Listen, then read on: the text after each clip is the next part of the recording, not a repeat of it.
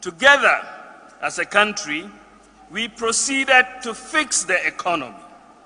We made great gains, and the records attest to this. Prior to the coronavirus pandemic, which has impacted virtually all economies in the world, we stabilized the economy.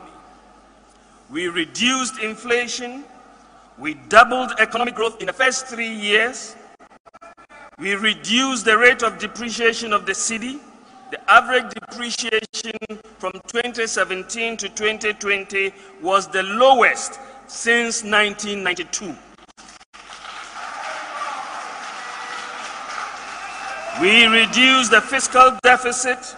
We improved the external payments position, reduced interest rates in line with declining inflation expectations, and we cleaned up the mess in the financial sector that we inherited.